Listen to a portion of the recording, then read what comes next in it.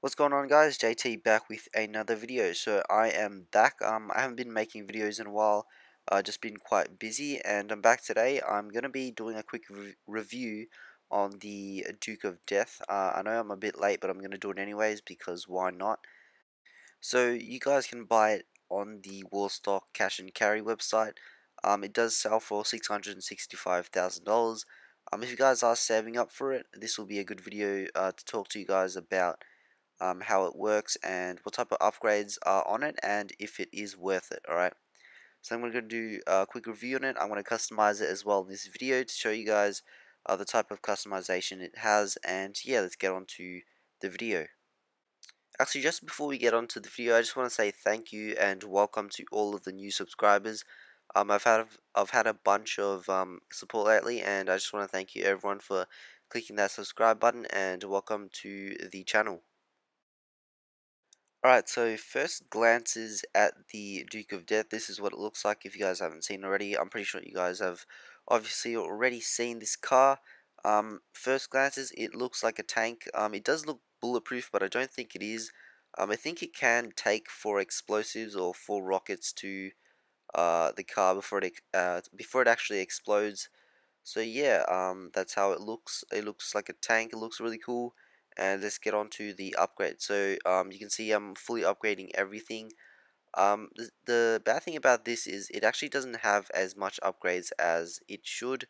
It does look like it has a lot of upgrades, but when you actually go into the to actually customize it, it doesn't have much to customize. It's just all the normal stuff you guys can do. Nothing extra. I would have thought that you guys can actually do some extra stuff to it, but you actually can't.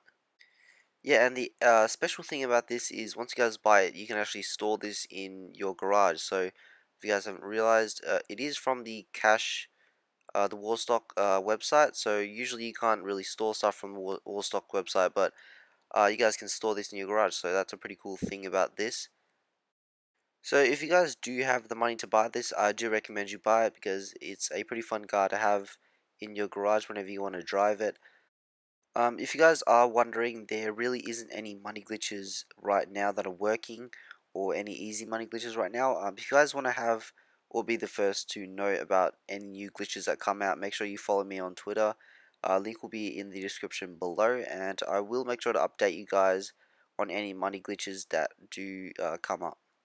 Alright, so now I'm just going to go on to actually driving it and letting you guys know how it drives and how it handles and the speed for this vehicle. If you guys want to if you guys want me to do a speed test on this car against any other car, make sure you let me know down in the comments below. And if you guys haven't seen any of my other speed test videos, it'll be up on the screen right now if you guys want to go ahead and watch any of those videos. And yeah, let's get on to seeing how this car sounds and how it drives. Alright, so it sounds pretty cool. It does sound, I guess, exactly the same as any other muscle car. The speed is actually pretty good for this car. As you guys know, it is a muscle car, and the speed for this muscle car is actually pretty good. I don't think it could be as fast as the other muscle cars. Can't exactly remember which muscle car is the fastest, but if you guys want me to do a speed test with this Duke of Death and any other muscle car, make sure you let me know down in the comments below. Overall, I think the handling is not too bad, and I guess this car is worth the money. If you guys are rich in GTA 5, it is worth the money, but if you guys are just starting out, you don't really need to get this car. There are many better cars out there to actually get, for example, supercars instead of getting this car, because obviously they're faster. But yeah, this car is pretty fun to play with. That really is all for the video, and just a quick review on this car. I have a few GTA 5 glitches coming your way, so make sure you stay tuned for that and subscribe if you guys are new.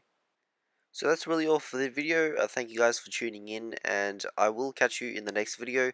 Make sure you subscribe, drop a like on the video, and I'll catch you guys next time. Peace.